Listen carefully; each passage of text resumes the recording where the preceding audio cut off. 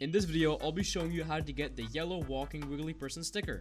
It is super simple how to get it. All you have to do to unlock it is to go to the starter shop and equip the basic boots. After that, you're going to want to head over to the starter zone fields and using your boots, walk over every single flower in every field until you get the sticker.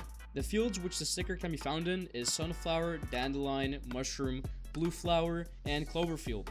Depending on your luck, this could take under a minute or up to 20 minutes if you're super unlucky. When trying to get the sticker, I recommend joining a new lobby and not claiming a hive, since this way your bees won't drop bombs and other tokens that break patches, meaning that you don't have to wait for patches to regenerate due to them being destroyed. Also make sure that you're walking in a straight line and that you do not miss a single tile, since that could cause a headache later if you do miss some. And yeah, that's how you get the yellow wiggly person sticker.